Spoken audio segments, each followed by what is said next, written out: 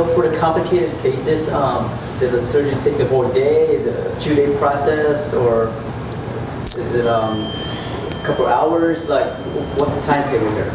It depends on what's needed. In cases where we may do different stages, where we come in from the side, like one of the cases that I showed you earlier, and then the back, I typically will separate that by a day.